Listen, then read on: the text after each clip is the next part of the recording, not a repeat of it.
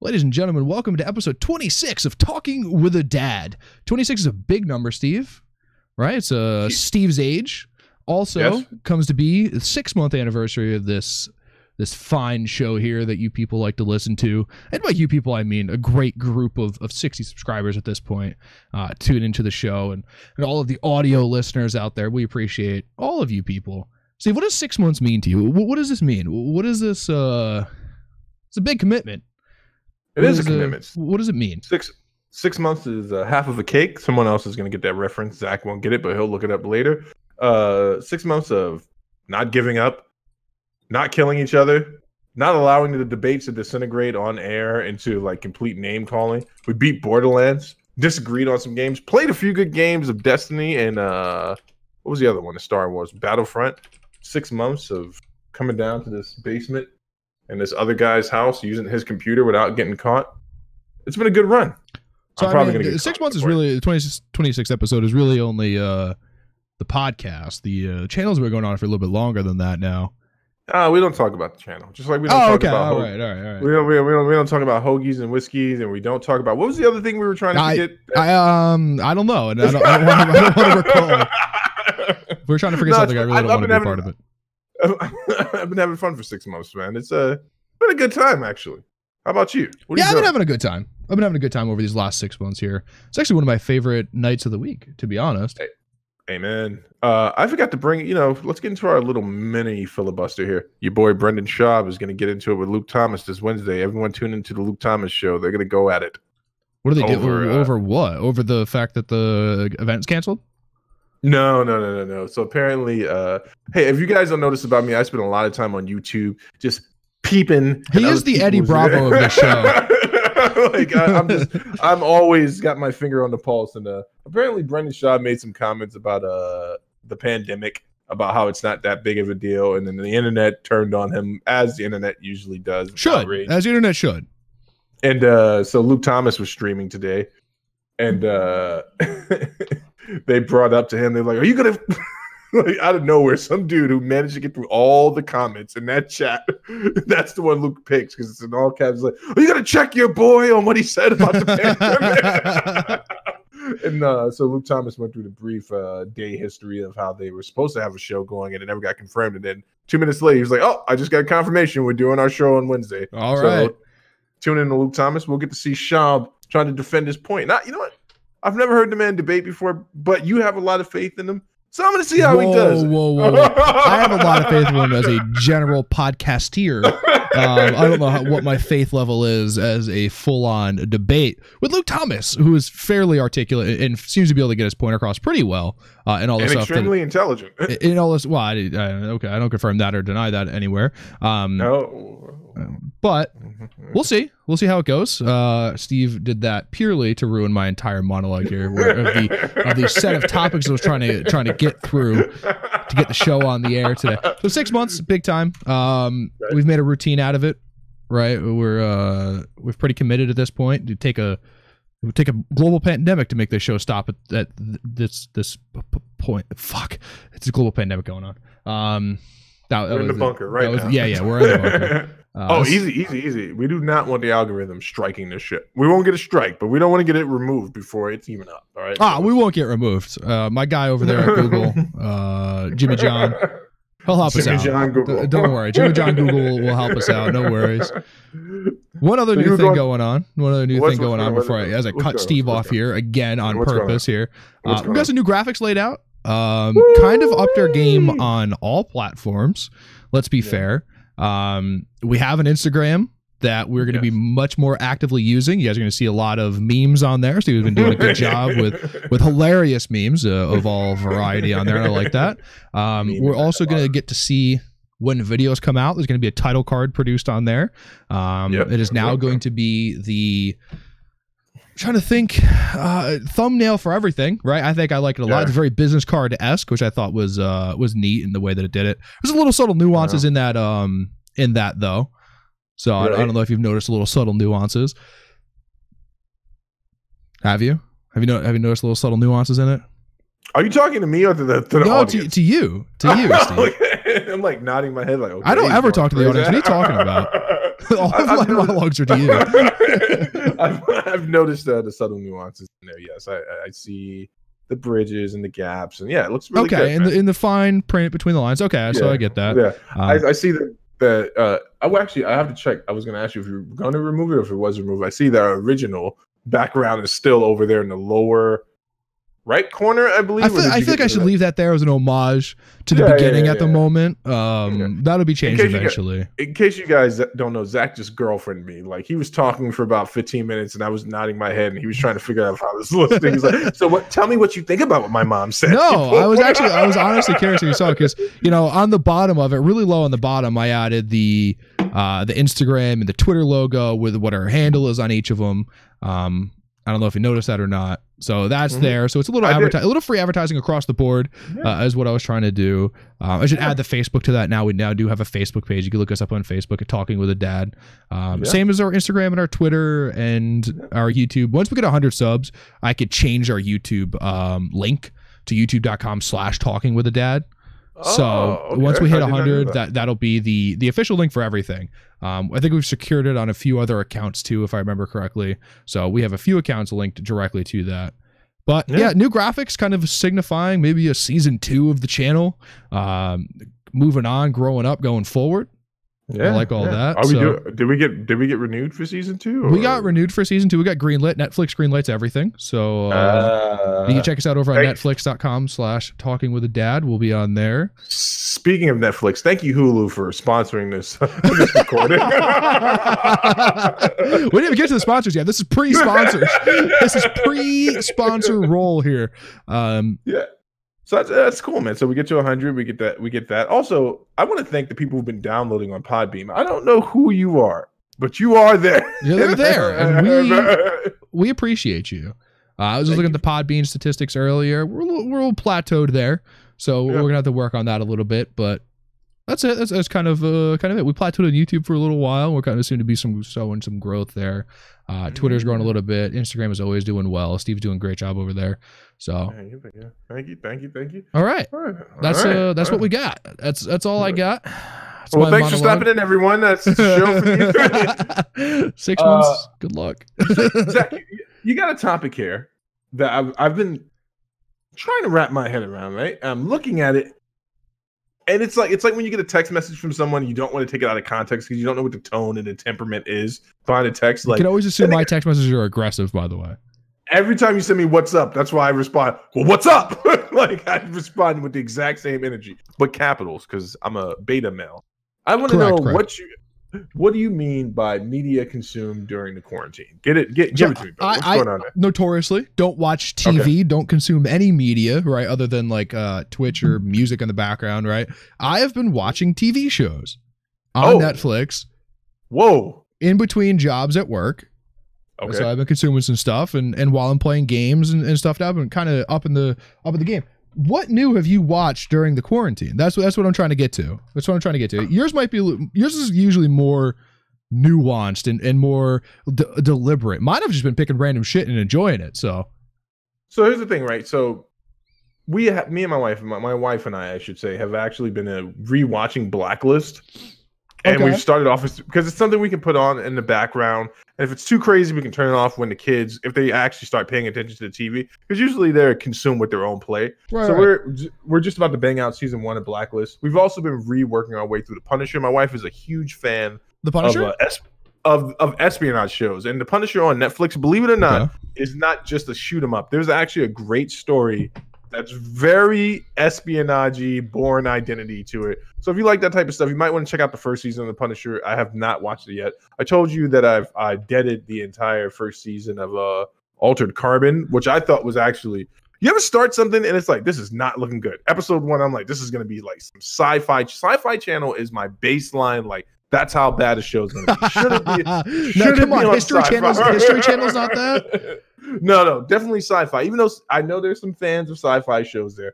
But I watched the first season of Altered Carbon, and I forget the actor's name, and he's also in Suicide Squad and that show The Killing. But this guy grows on you because he's so smooth. And by the time season 1 was done, it's ruined season 2 for me because I like Anthony Mackie. Plays the Falcon in the Avengers movies, also had an acting career prior to that, but we're not going to remember any of the serious act. No one, let's be real. No one's going to remember the serious acting he did before this. Just like Chadwick Boseman. You can't name the movies he did before Black Panther. I can, but you can't. I don't even know who Chadwick Boseman is. So he plays Black Panther. Exactly.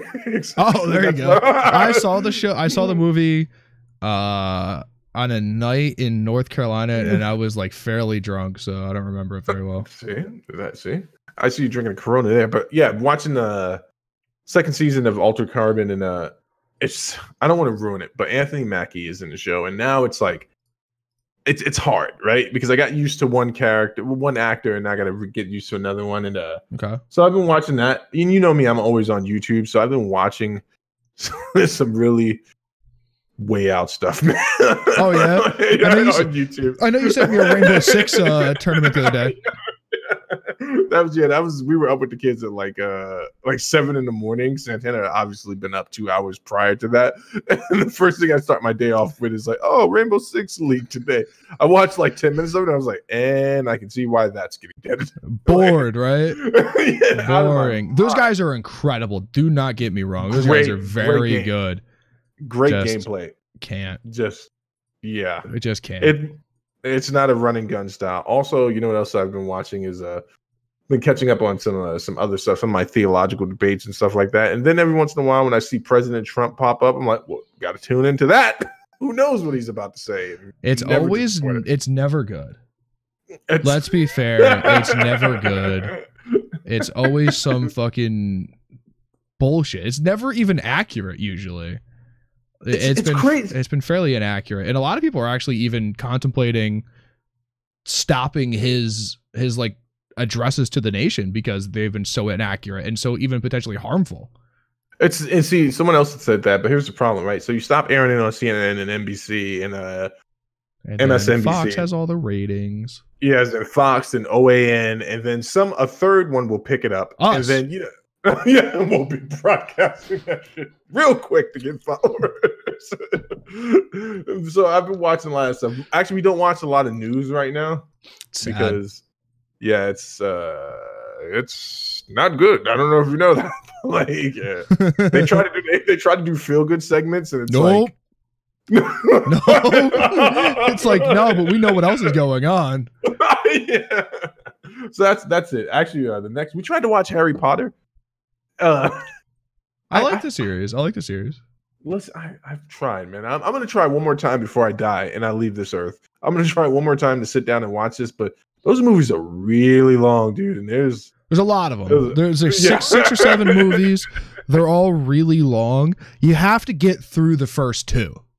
Yes. After you get through the first two, it picks way up, and you get to like the Goblet of Fire, like all of that. Like it's really good. So it pops off in like 3 through 93, but like the first two are a little slow. You need the first two though. You 100% need the first two to set the mood, but you have to get through the first two, and then after that's really good. They're good. They're good movies. There's a lot of weird stuff going on in Stevie's house there.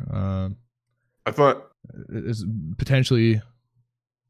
Thought I heard a small child running around. Okay.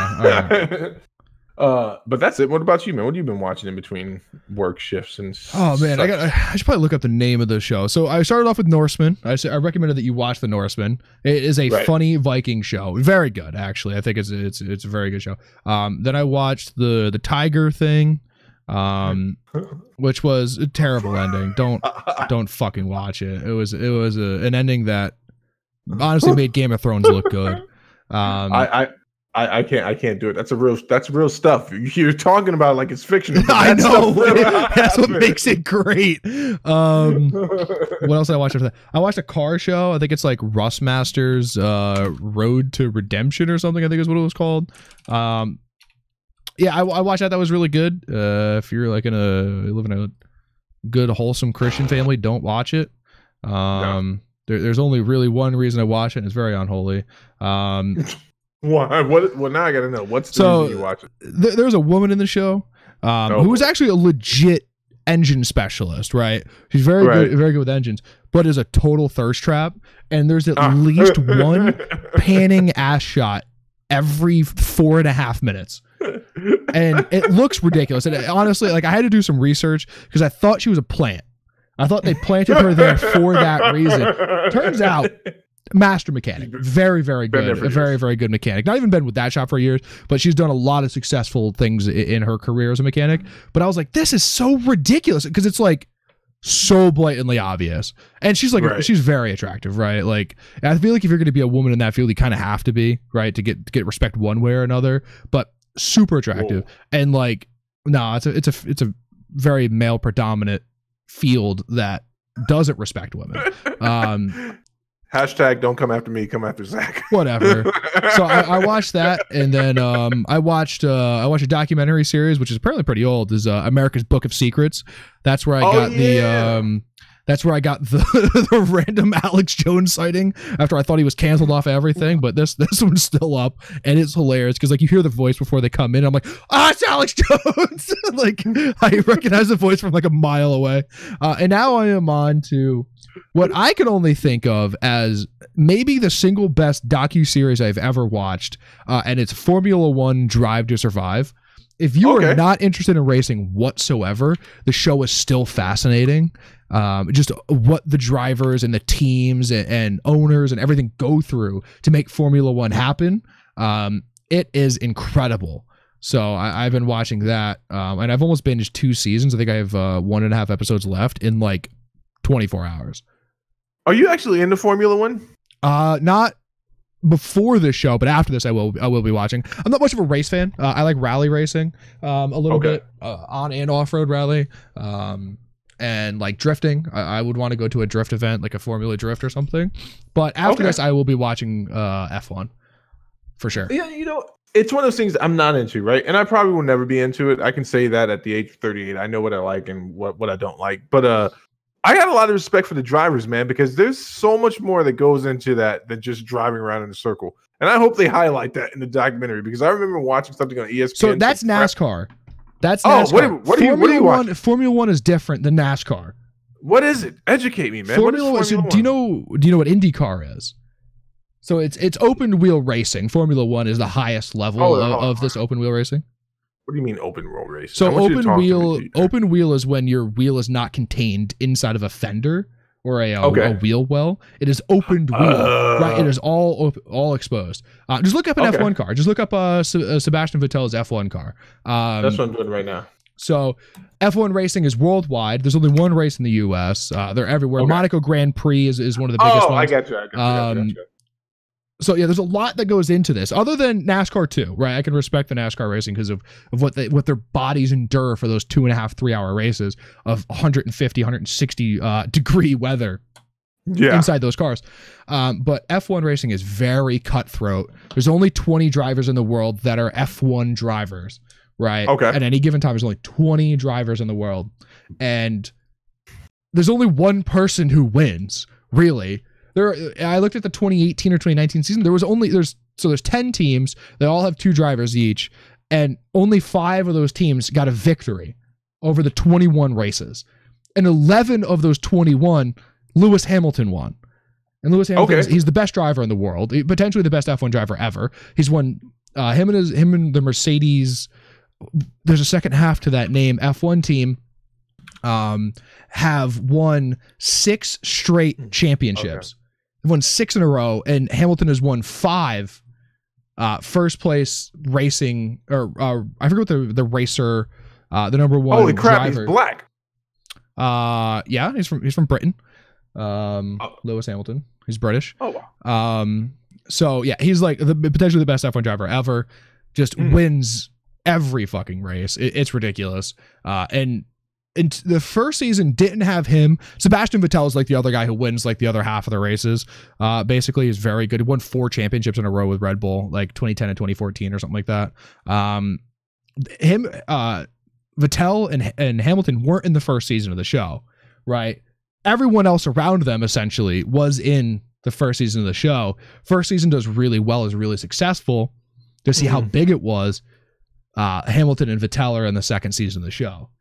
It's very interesting on what the Netflix ratings did to get those guys in on the show. Well, I hope this is the thing they need to keep it going, because I don't think Netflix is going to be around much longer, bro. I know you disagree with me on that, but it's It's got some holes coming into the ship, but that's got nothing to do with media consumption. I'm surprised you haven't watched Ford versus Ferrari. You seem like you would watch that. I have not watched that yet. It's on the list, but I have not watched that yet. Let me know. I'll let you log into my Google Play so you can watch it. I mean, Netflix has 167 million subscribers.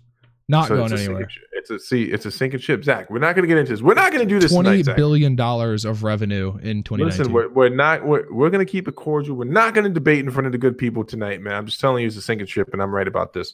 But yeah, I'll let you check it out because I want to see what you think about that movie because you are a car enthusiast. Like you're actually one of those guys when you start talking about cars, my eyes just don't glaze over. I'm like, oh, okay, this is something he's interested in. I'm going to listen. Very much. And I wanted to ask you one quick question, right? Speaking of cars, did you get your new tires? No, I haven't done that yet. Now, what type of tires are you going to get? So the tires, I'm really thinking about getting the Pilot Supersport PS2s, I think is what they are. Or no, maybe they're not. Maybe not even Pilot Supersports anymore. Let's see. Yeah, the Michelin Pilot Sport PS2s. Sorry, I was thinking about getting those. They're nice tires. They're really, really nice road tires for summer. But see, wheels, like rims, I'm not sure what I'm going to get yet. See, that's what I'm talking about right there. You said a bunch of words together, buddy, right? Like, I don't know what any of those words mean. I understood Michelin. That's so, the fat guy. The Michelin Pilot Sport are like generally regarded within like the, I guess, racing and like car enthusiast community as like the best tire, if not like tied for 1 and 2. Okay. You plan on doing a lot of street racing, bud? You're gonna be out there at the Home Depot in the town over. You're gonna start doing that stuff, aren't you? Go up, racing a bunch of high school kids. That's definitely not gonna happen. You know what? I wanted to talk to you about. So we're talking about media consumption. We both really enjoyed Joker, right? We went and saw that movie. I watched it again. Didn't like it as much. Watched it a third time, and I was like, oh, I figured out why I didn't like it as much because the mystery wasn't there. I remember I was very tense when we saw it in the theater, and then the second time I knew it was gonna happen. Third time, I could just sit back and enjoy the cinematography, the music. Loved it again. I want to ask you a question, man. Okay. In the spirit of that. Now, they're talking about doing a second one, right? Yeah. They're talking about everything's delayed, so nothing's happening. Everyone's just talking at this point. Would you go see the second? In theaters. In theaters. Assuming we can leave our houses again. Sure. Yes? Yeah, I would. Now, would you go see it if they kept everyone but Joaquin? If he pulled the thespian? Nope. I'm out. I thought Joaquin is what made that movie. No one else was any good in it. Actually, recently I sent you a Joker little inside baseball Joker thing where when he's sitting in the clown fucking emporium, I don't know what to call it, locker room, the clown locker room, and the lights shine in and it's it looks exactly like Black Panther. Yeah, that was cool, right? Hilarious. I thought that was hilarious. See, the reason I asked that also about the second Joker is I wanted to give you we failed our first challenge, right? I want to start a new challenge. This is completely off the top of the head. We're talking about media consumption, but this is not going to cost us any money, and we don't have to do any reading. I want to challenge you to find the 12 worst movies on Netflix and watch them. Okay, hold on. All right, let's see. I have to watch the 12 worst movies? Well, yes. You're committing 24 hours of my life, potentially. They're probably about only 90 minutes each, and they're probably all Hallmark movies, but okay. Let's see if we can get a comprehensive list. But we would have to, hold on. Before we commit to this, we have to find and commit to the 12 movies. Because we have to watch the exact same movies. We have to watch the exact same movies. I got it right here. Just read them out. Just read them out and see if I can guess. Okay. Here's what a better game is. Read the title of the movie and let me guess what the plot is. Okay. This is going to be a better game. This is the new segment of Talking with the Dad, ladies and gentlemen. Thank you for listening, by the way. Father of the Year.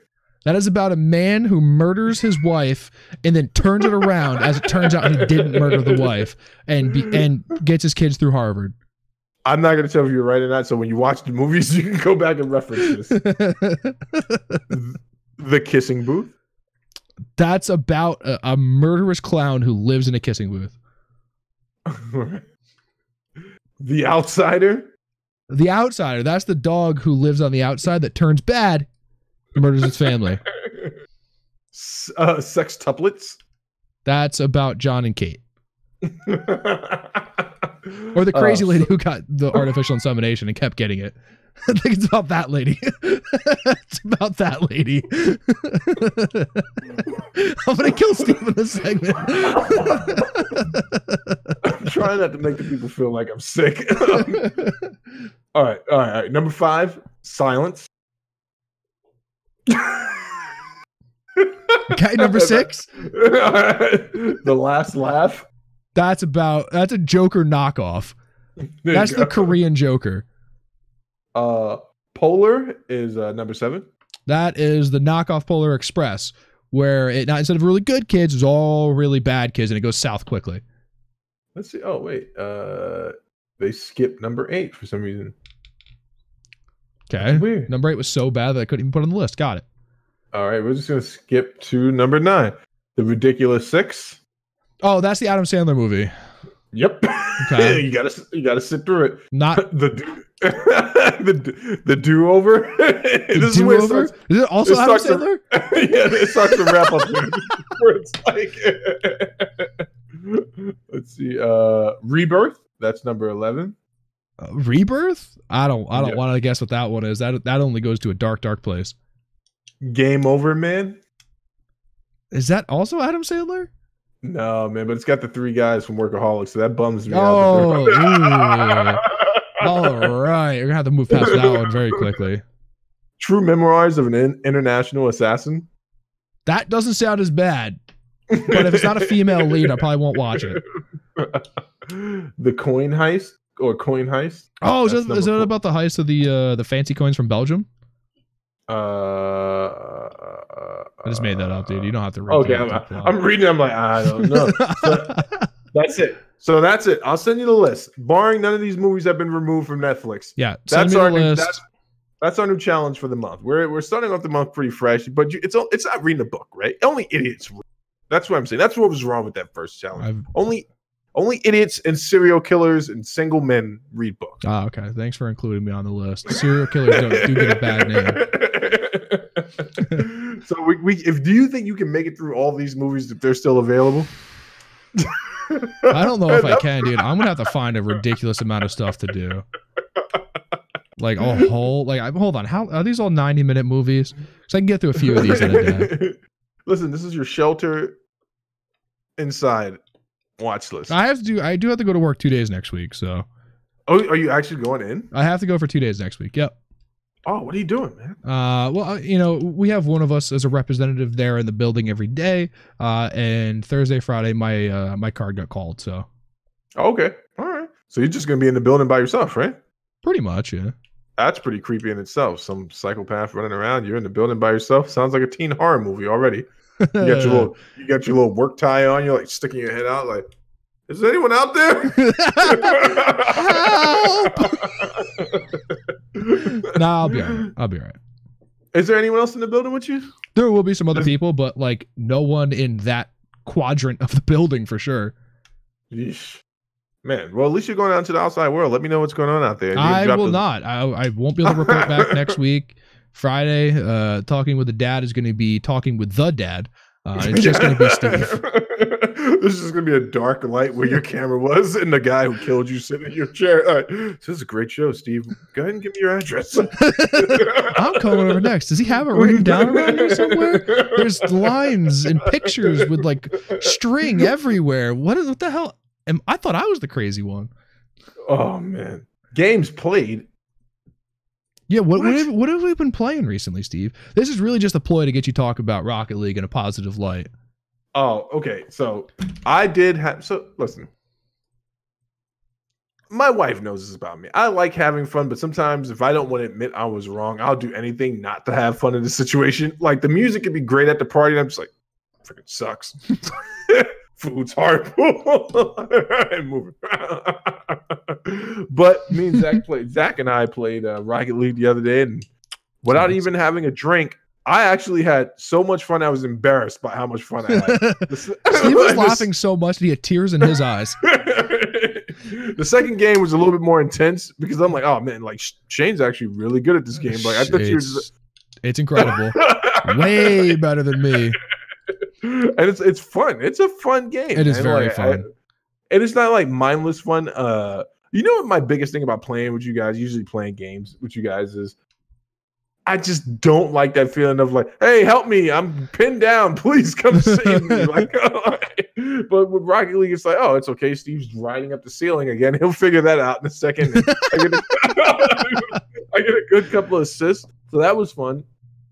Been replaying The Division, as you know, you stalker. Got a couple of games in there, and I just recently went back to Ghost Recon. I'm going to tell you why, because I paid for it. That's fair. That's fair.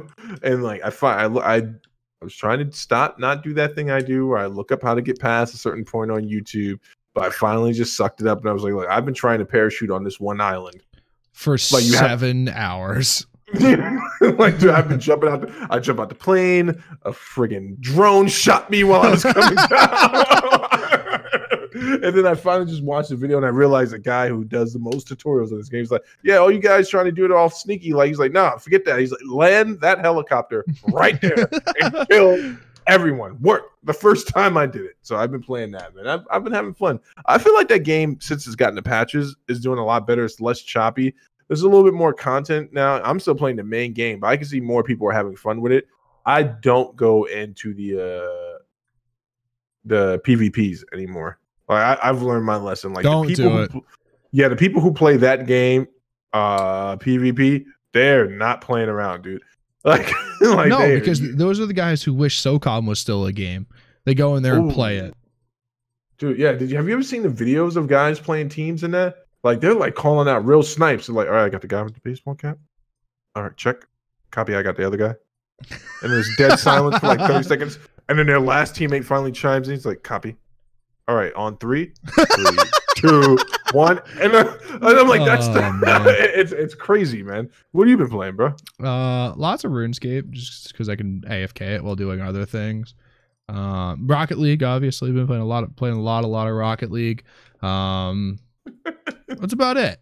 That's really it. Really? When I dive deep into games, Steve, you know that I don't have time for other games. You know what's crazy? The one thing I'm gonna miss about the farewell to the gaming with a dad. The one thing I'm gonna miss is playing games. But I gotta be honest, man. Borderlands probably, in retrospect, how you think about things in life. You're like, man, that seemed like a good idea to do that at the time. Like, I watched our first video with Borderlands 2, and I was like, man, we were full of so much hope. Like, we were playing Borderlands 2, and then I watched one of our later videos of Borderlands 3, and it's just basically like, we gotta get through this, and we gotta do that. Is it over yet? Please be over. But I'm surprised, man. Sometimes I feel bad for you, bro, because you don't play COD. It makes you angry. It triggers you, and I don't mean that in a disparaging way. Like, it does trigger you. Like, I've never seen you get as upset as when you were playing with Dirty Double D's, and at first you seemed like you were having fun, and the next thing I know, I can hear in your voice, you're like, yeah, this is exactly what I'm talking about. See that guy right there? I just shot 3 times. Yeah, he's getting back up. That guy's still moving. Oh, what? Oh, no surprise. He one-shotted me though. Yep. I don't like the game. I don't. I think the game entirely is just inconsistent. I've expressed my opinion of the game enough. I'd rather not. But you did have fun playing Valorant. Yeah, I did. I did have fun playing Valorant. To be honest, though, I haven't gone back to it yet. You still have access? Yeah, it's still up. Yeah. Wow. I haven't gone back to it yet. I want more people to play with. I don't know. Are you entering a different phase of your life or something? What's going on with you? No. I liked the game a lot, but it's also, I find it to be a game that I probably couldn't grind all day. I used to do with Call of Duty or Battlefield or whatever it was. I don't think I could grind Valorant all day. I just don't think it's one of those games. I think I could go and play for an hour or two, and then I pretty much want to be done with it from there. I think that's kind of where I sit with that game. I do think it's a lot of fun. I think if I had 5 people to play with, I think I could play it probably all day. But solo, it's just not a game I want to commit all of my time to, because it's not a game that I think I'll be able to be as competitive as I would like to be in it. So, all right, let me I gotta ask you a question, man, because you kind of ushered me into this PC gaming life. So you have, I have a mid tier, but worked upon to now maybe a lower high tier computer, right? I put some time into it, but you have two monster computers. Well, one is more beast than the other, and it's in a friggin' server case. Now that I've seen the case a couple of times over, do you feel like your computers are underutilized at this point? No, because I built them, right? And I'm going to use them for what exactly I want to use them for. So whatever that is the perfect amount of utilization that I want out of the computer. See, that was the answer I was exactly hoping for, because I have seen people, you know, in my search on the YouTubes and the interwebs, get really bummed out on themselves for the $1,200 machine they built, and maybe they thought they were going to get into some, bump those rookie numbers up. That's why. They thought they were going to get into some video editing. They thought they were going to start a podcast. They thought they were going to stay married to their partner. They started. I was wondering if we were going to go with the second half of that. But okay, so to be fair, right? I purpose built a computer for gaming a decade ago, right? Back when I was playing games. I'm about to say the same amount of time, but like slightly more graphically intense and heavy than I do now. What I love about my computer now, right, and having both of them is really nice. And I'm actually going to start utilizing the second one a little bit more, I think, in editing and rendering. I think I'm going to do mostly on that computer. But any game that comes out, I play it with ease. I do not worry about having to upgrade anything at the moment. I go in, I play it. That's it. Right, that's the short of it. I run Photoshop without any issues because I have been on the opposite end of that and run Photoshop on a computer that had no issue doing, or had no place doing it. Right, I video edit without any issues, render no issues. So whatever I need the computer to do, whether it's playing RuneScape, which at one point was a browser game, or you know, the upper echelon of 4K rendering, it does both, and it does both without asking for more. So that's why I don't regret. And plus, I sit at this computer, you know, on a work day like today, I'll be here for 13 hours. I've been here for 12, more than that. I've been at this computer for 12 hours today. What do you use the Mac for? That's just a Netflix machine. Okay. And when I travel, I can play RuneScape on it. Okay. See, that's what I like, man. So that's what I like to hear, right? So there's no regrets in the purchase. There's no regrets in the investment, right? You bought the first time, so you wouldn't have to buy twice the second time. I stole that from you. Yes, I know. And you also got your new chair, man. How are you liking that thing? I see it, and it looks nice. So it's really nice. Let me look up exactly what chair I bought. So if anyone wants to copy me and buy a chair, I do recommend it. I think it's really nice. It is, let's see. Okay, sign in. I think it's the wrong Amazon password. It is. Fuck, I don't remember what it is. You should probably say it out loud so you can remember it. Never mind, I guessed it. It is the, let's see if I can get a better thing. This is the tagline because I don't have like a model number. The Serta Executive Office Chair with Smart Layer Technology. So the chair thickness is as thick as my hand is long, from wrist to tip of finger. That's how thick the chair is. The back goes up to, sorry, I hit my mic. I didn't mean to do that. About the middle of my neck. So it's actually pretty tall too. The only thing is the wheelbase is a little bit wider, so it's kind of harder to fit in my desk area because it's kind of narrow in here. I fit a lot of, I'm very efficient with my space. It has fully adjustable lumbar support, which is really nice. Kind of helps my back a little bit. But yeah, that's where I sit with it. It's a nice Serta chair. Paid a good amount of money for it. Nothing crazy. You know, I'm not shopping Herman Miller here, but it's nice.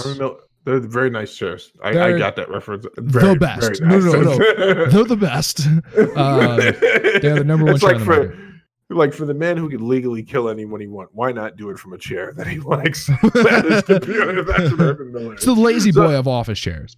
Let me ask you a question though, man. It's like, so I noticed there are no racing stripes on your chairs. It doesn't say gamer or elite or extreme on your chair or anything like that. Right. You're a guy that dispels with a lot of PC gamer myths. Like even your headphones, man. Your headphones are just normal looking, functional headphones. And I replaced the ear cups on them. Yeah, you replaced the ear cups.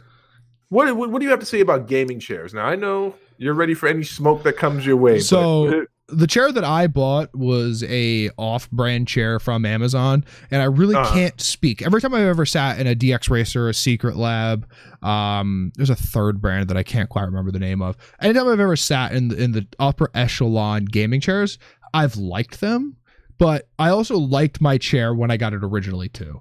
So gotcha. I'm a bigger guy, right? I fill out a seat. How does that seat hold up over a year? Right, my seat didn't. I had my last chair for 2 years. It was falling apart. I didn't want to buy a new chair, but I had to. When I leaned to my left, the entire chair would start lifting up because the right arm rest had broken off from the bottom piece of what it was connected to in the chair. So I absolutely had to buy a new chair. It was actually within the first week of owning that chair. I wish I would have gotten something different.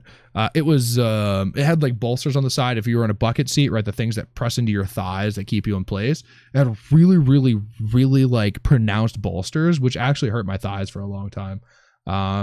So yeah, I actually didn't like that chair overall. Now, if I had to do it over, I would have bought a flat bottomed gaming chair. Actually, probably wouldn't even bought a gaming chair. I would have bought something like this.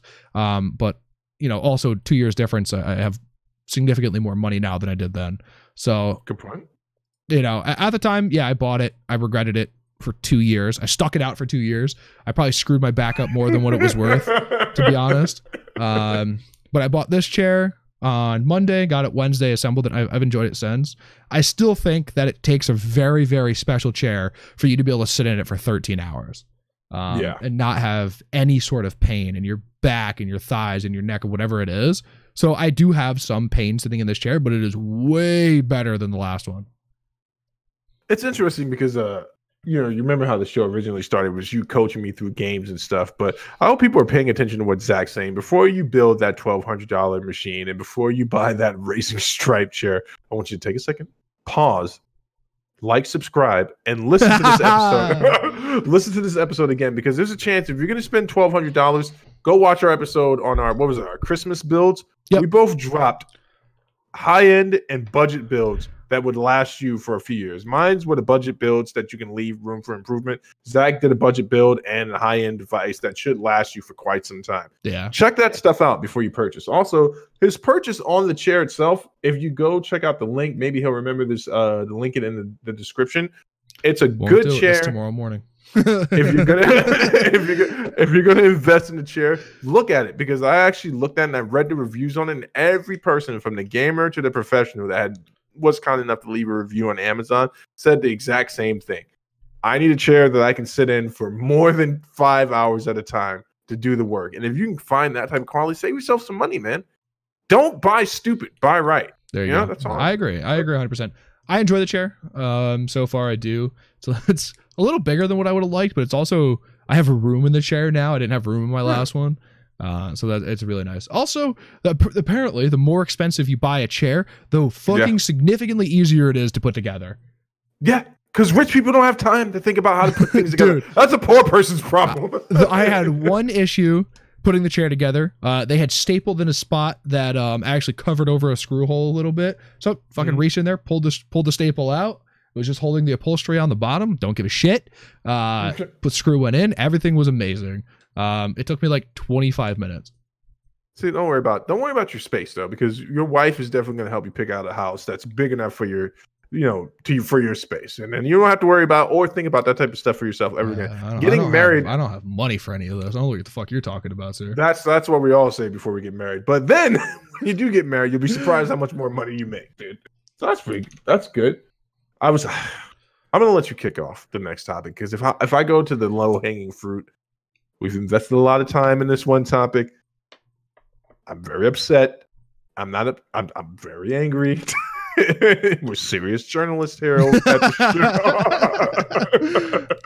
ahead, bro. I'll let you kick it. You want to talk about the UFC? Yeah. So UFC 249 officially canceled. The government had stepped in on Dana White and told him no.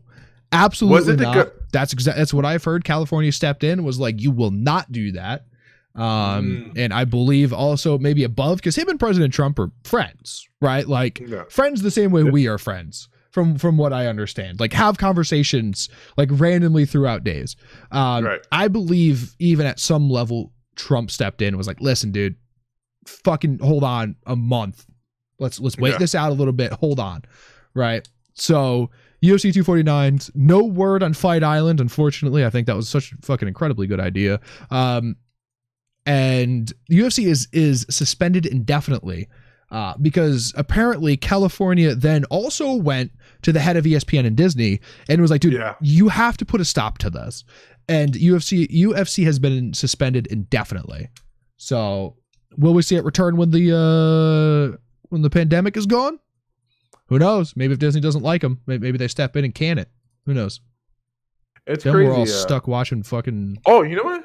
I hadn't taken that from that because I listened to his Greg Agamotto thing, and he's like, ESPN has Brett Agamotto. If you're going to be a legitimate journalist that is respected by the greater fighting community, Steve, you have to get people's names right. Listen, Greg Agamotto is one of them. Ariel Helwani is another. I will fight most of the people whose names I pronounce wrong. Brendan Schwab. Brendan Schuett. I say his name correct. I'm like, well, Brendan Schaub. I did notice you said it correct earlier, and I don't think I've ever heard you say it correct before. When him and Mr. Akamoto were conversing, Dana's exact words were, ESPN has been really good to us. He was like, I'm not the one that folded. He was like, but it did come from on high, and I assumed he meant from the Mouse House. He said there is still going to be a Fight Island, that they're still doing the infrastructure. Because the one thing we have to remember, the UFC is only partnered with ESPN and Disney, not owned by those two, right? The actual partners. And so this is where it gets weird, man. And like, let me say my segment, and then you correct me where it need be, right? Not owned by those two entities, not owned by Disney, but he says they're moving along with the infrastructure on Fight Island, which someone rightfully compared to Mortal Kombat, because that's exactly what it is. And he's like, and that's going to be somewhere where they have their international fights from now on. So there are some people who really, people in the fight community, combat sports mostly, who've dealt with a lot of stuff from the government and the commissions over the years, really appreciated that Dana stood his ground, right? He also went on to say, and this is weird that he has the power to say this, but I'm sure he got it cleared as the chairman or the public face of the UFC, which he owns not anymore, any portion of it. He's like, all my people are going to get paid. Every fighter that had a contract, we're honoring their contracts. We're going to take care of these guys. Okay. That has to be some other company stepping in, because WME does not have the money to do that, from what I understand. WME is a company that spends their money very unwisely, from all of the readings and all of the hearings that I have heard from that in business culture and stuff. So here's the tagline that I read, right? Despite plans to despite plans, UFC 249 has been canceled with all future events suspended indefinitely. Right? He is not going to put on a Fight Island and make Fight Island happen during this. If ESPN says, hey, we're not airing your events, Dana can't do anything about it. What is he going to do? No, let me go ahead. Let me clarify. No, he's not saying that anything's going to happen anytime soon. They asked him in the future, after the pandemic, would Fight Island still be a thing? And he's like, yeah, we're still building the infrastructure. That's still. Do you know how much press and how much money and stuff he gets from going to these cities? Right? You can't do that. You can't do that. Like, no one's going to fly in. Right. Hold on for a second. Once upon a time, someone said the exact same thing when the first founding mobster went to Las Vegas. It said, hey, on this piece of sand and around these cowboys, I will build the Mecca of sin itself. And they did it, right? They did say that about Vegas and Atlantic City in the beginning. You can't do this. You can't do this. And they also said that. They said that about those tropical islands they built, that all the sheikhs, the Muslim princes built. Do you know that place I'm talking about, where they basically built islands? You know what I'm talking about? Yes. Yeah, I understand what you're talking about there. Yeah. Here's the issue. If you're not going to, I don't know, let's just say Chicago, you are not getting those people to buy your tickets, right? If you're not going to MSG, you are not getting those people to buy your tickets, right? That's fine. Those events will still happen. But what is the number one selling pay-per-view and number one selling gate of all time? Isn't it Melbourne? Is it? It's either Melbourne or Toronto. Those are international fights. You don't have an opportunity to break the gate record going back to Melbourne, going for Robert Whittaker's, title reclamation and throwing all of the Australian and New Zealand fighters on that card. You don't break that record again. You don't get GSP's return in Toronto. You don't get that, right? You don't get Khabib and Conor in Russia or Ireland. Right. You don't get those fights, right? So that's why you can't do Fight Island. Not because it's not possible, but because it's not smart for the business. So what you're saying is, Zach, if I'm hearing correctly, is that people aren't going to shuttle in and fly planes to go to some mysterious island where they may or may not contract malaria and other exotic diseases? No, people are going to do that, but you're not going to get the average person to go and do it, right? We're going, right? Oh, yeah. We're supposed to keep it under wrap here. Turns out that, we have some sort of backing now. We're going to have to go. Anyway, the average person who would buy a ticket to MSG, even though it's, a few $100s, is not going to buy that $500 plane ticket because it's a specialty plane ticket, right? You're not going to Vegas, which is, the most accessible place in the U.S. Right. You're going to some random island, which you're going to have to go to Orlando, then Miami, then take a puddle jumper over to where you have to go, right? There's not going to be any real infrastructure there, most likely. You're going to have to fly in and then wait to get flown out or something. They'll put hotels there, I'm sure, and a big venue, and they'll do the UFC this, the UFC that, but it's going to get used 4 times a year too. Like, how much money can you put into something that's going to be used 4 times a year? You know what? You said something, and I don't know if you staggered. We're about to put our tinfoil caps on here, folks, but Zach said something that I was thinking earlier today, and it woke me from a dead sleep. What if they did it in Cuba? What if they did it in... No, just hear me out. You got your tinfoil hat on because you said Miami, and I'm just thinking, not now, but what if they did fights in Cuba? Have they never done an event in Cuba? UFC? No, the embargo was just lifted like 3 years ago or something like that. Yeah, but hold on. You can't fly from U.S. to Cuba, but you could fly from U.S. to Mexico to Cuba. You can fly to Toronto to Cuba as well. Correct. Yeah. You're right. You could very easily drive from our home here in Saskatchewan to Toronto. Exactly. Right. Whatever. This is what I'm saying. A lot of people were referring to this segment with Dana, this whole thing. They were calling ESPN listed it, and I thought this was a hell of a dig with a partner of theirs. They referred to it as white noise. That's the lead name of the segment to describe what had been going on with Dana leading up to this whole thing.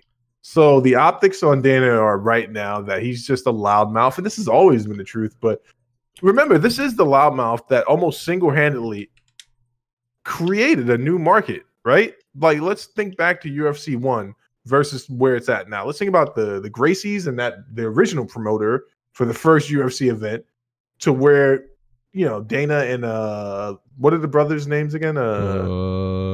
Fertitta? The Fertitta brothers. Think about what he was able to do, right? With their backing. So I guess what I'm asking is, did he get stopped or did he need it to be stopped? What do you think? This is just your opinion. I'm not putting you on the hot seat. Did he need it? So we had a long conversation about if this was a good idea or not. Yeah. And I think we were both very on the fence of whether it was a good idea or not. Both excited to see the fights, but whether or not it was a good idea, right? In the end, I think it's not a good idea to do that fight.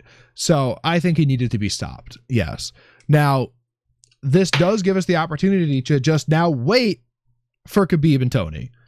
Right? Sure. That waiter was bringing us the Sierra Mist, and fucking a bus came through the door, killed that bitch. Right? With John Jones driving it. Yelling, yeehaw! Coming through the bus. Right? Does it make it more exciting for when the UFC comes back? No. And here's an issue. When the UFC comes back, NBA is coming back. The MLB will be starting. We're going to get golf. We're going to get racing. We're going to get boxing, right? Everything is going to happen.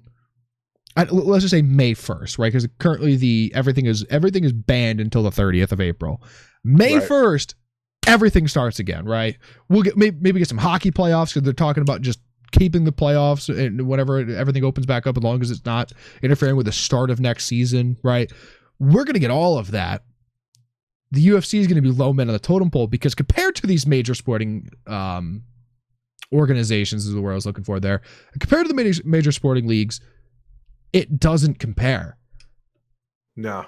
So I think that's what he was trying to do. He was trying to carve out a bigger spot. Like we had talked about this, and it was going to be potentially the only game in town.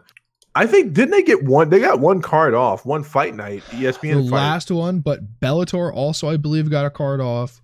And I think it might have only been a week after the NBA season was suspended. Yeah, did you check the numbers on that last card by any chance? If you don't have to look it up now. But it's amazing because I know what he was trying to do. I know he was trying to corner the market, and this was the one opportunity I think he felt to really separate the UFC and take the lead in the pack and be something that, be available to sports fans. It just didn't happen, man. And I don't think that Disney's going to spank them for this one because they are still a profitable portion of their, like they still make money on ESPN. Yes. They still make them a good bit of money. So we'll see, man.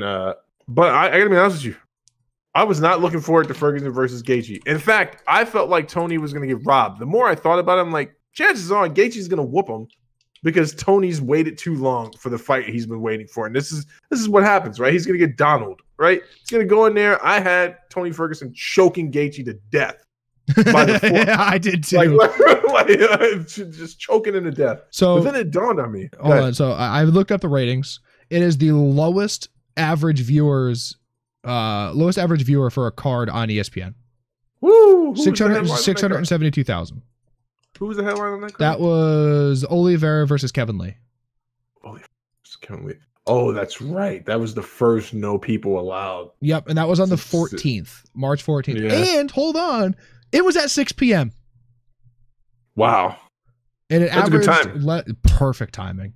And no one was doing anything at that point. Everything kind of had stopped by that point, right? Yeah.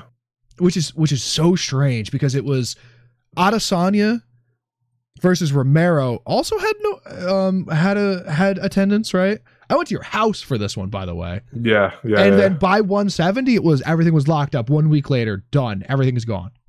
Yeah. You know what? Not the hugest, not big names for the sport, right? So it's kind of like the same thing as akin to I hope I get this right. So the boxing aficionados looking at the PBC boxing events, like they're great to watch because you get to see up and coming talent. I love watching those. But the problem is no one knows who these people are in most instances until you get to the main card. And, even though we both know that was a great fight, that was a great showing for Charles Oliveira. Yeah, it was. Like that was amazing considering where he's come from. But at any rate, I want to get off of this because we have talked about this ad nauseum. This is the last time you will hear me and Zach mention UFC 249, mostly because there's nothing left to talk about. That is not true. That is not true. There is one more fighting topic that we have to talk about. I do agree. UFC 249 is canceled. It was probably for the better. Let's see what the ongoings are with Fight Island. I predict that it doesn't happen. This is a Dana White bullshit story that he comes up with every once in a while. I do believe it won't happen. But here's another bullshit thing that is happening. Dominic Cruz is now getting the nod against Henry Cejudo because Jose Aldo pulled out of a fight that probably won't happen. 100% won't happen. But Dom Cruz gets the call. He's fought 3 times since Cejudo made a debut in 2014. If I remember that headline correctly. Yes, I believe you got it correct. Has not fought since he lost the title to Colby Covington.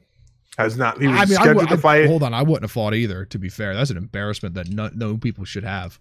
Yeah. But you know what? Showed up to the post fight presser with his head straight up. Took it like a man and gave his little speech. Did not do the Ronda and hide his face in a pillow and claim medical problems or something like that. But Dom Cruz versus Henry Cejudo.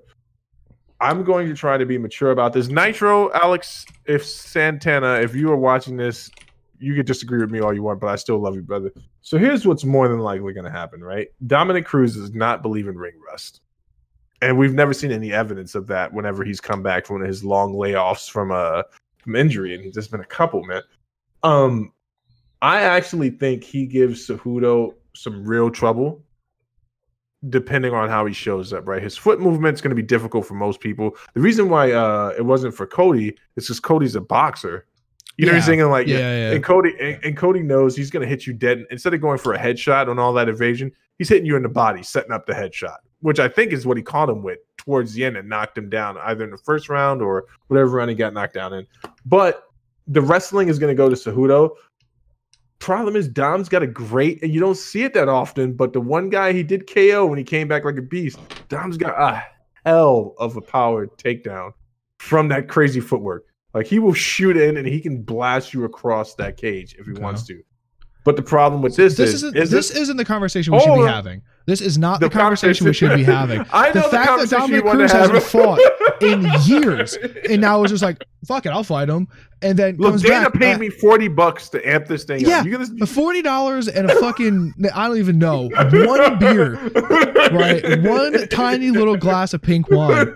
That's what Dana paid you, dude. There are dozens, I would say a dozen fighters that should be ahead of Aljamain Sterling is huge, massively. Marlon Moraes, Peter Yan, Sandhagen, Rafael Sunsao. Like, Jesus, give Cody Garbrandt another chance. I don't know. Dominic Cruz should not even be remotely near a ring for a title shot. The only way he should be is sitting in the fucking, either in the audience or in the caster's booth. The crazy thing is, Henry Cejudo also has been throwing shots at Frankie Edgar, and Frankie even was like, "Bro, if you can't get a partner, I'll come down there and whoop your ass." I saw that tweet and I was like, "All right, Frankie, it's a lot of words, bro, a lot of words." But here's the problem, man. People sleep on Henry Cejudo, and you know what? They should, rightfully so, sleep on him. And I know why they do. It's because of the win over the GOAT at that division, Demetrius Johnson. You and I both know, we've said this before, I don't think Henry Cejudo won that fight. Nope. I think draws go to the champion. It's like ties go to the runner. Good point. But yeah, I don't know how Dom Cruz. I don't know. I don't understand the thinking in this. I don't know. The guy hasn't. And I like Dominic Cruz. I love him as an analyst. I think it's actually maybe that's where his best hat is right now. But I don't know what to do with this one, because this fight's not going to happen. I don't even know why this is a Twitter situation. And this is more cringe-worthy behavior from Henry Cejudo. In fact, he's about 2 seconds from getting unfollowed by me, dude. Like, it's just, now it's starting to get a little weird, right? That's his thing. Everyone has their thing to stay relevant. And I texted you about another situation the other day, but everyone has their thing to stay relevant, especially right now that nothing is happening, right? And if his is being cringe and his is just talking like third grade level shit, then that's fine, right? I can respect I'm gonna hold you to the standard. The next time he posts something stupid and you text me at 2 a.m. like, who lets this guy use his phone this much? Like, I'm gonna repeat that. That has never happened. It's going to. So this is on the same line of me not caring about the titty streamers on Twitch, right? It's respect the hustle. Respect the hustle. Respect the hustle. Because if you can find a niche and you can make your money on it, and that's how you're going to exploit it, even though everyone's hating on you from the outside, cash the check. You did say you don't believe in slut shaming the other day. I thought that was weird because we were talking about pasta, and I was like, oh, well, that came out. Well, it's like a lot of things going on in my head at once, man. That's why I struggle with words sometimes. One thing before we sign off, man, I meant to put this in the list, but it just came back to me. So do you ever listen to Kenny Florian and Annex podcast?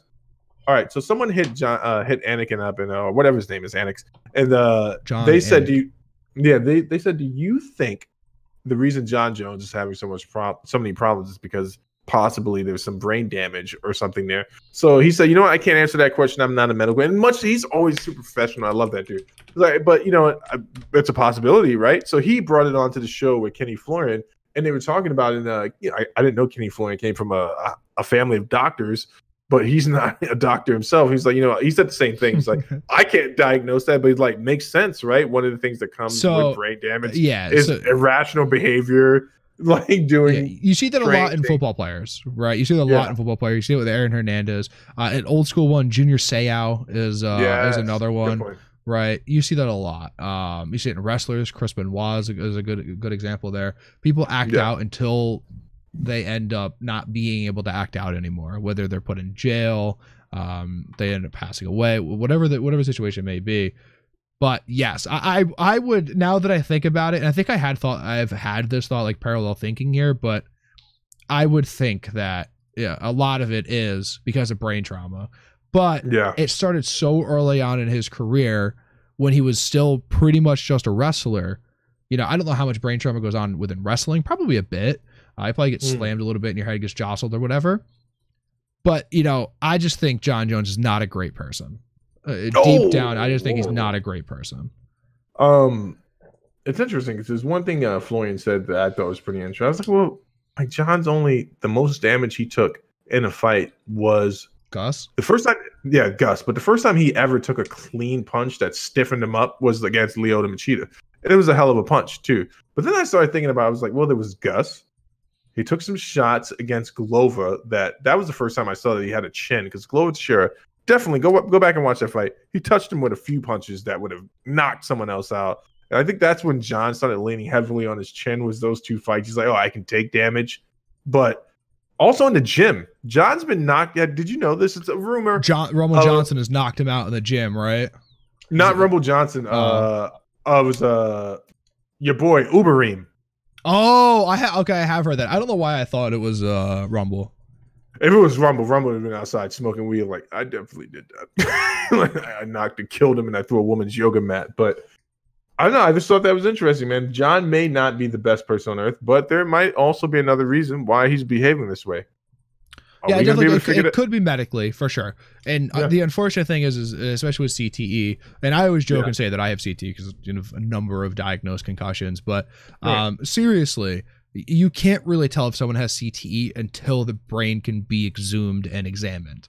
So, that's the unfortunate thing with brain trauma, is that you just never know, right? And it doesn't always, show any signs immediately, right? There are chances that, he'll never see it. He'll never see signs, or one day when he's 49 years old, takes a bump in a car wrong and just flips. Right, that essentially could happen. So, you watched the documentary on Aaron Hernandez on Netflix? No, I don't. Oh, didn't care about him when he was a football player. So, brutal. Shrewdest business move ever. Knew that his wife was going to get that. What do you call it when you get paid out for the rest of your life?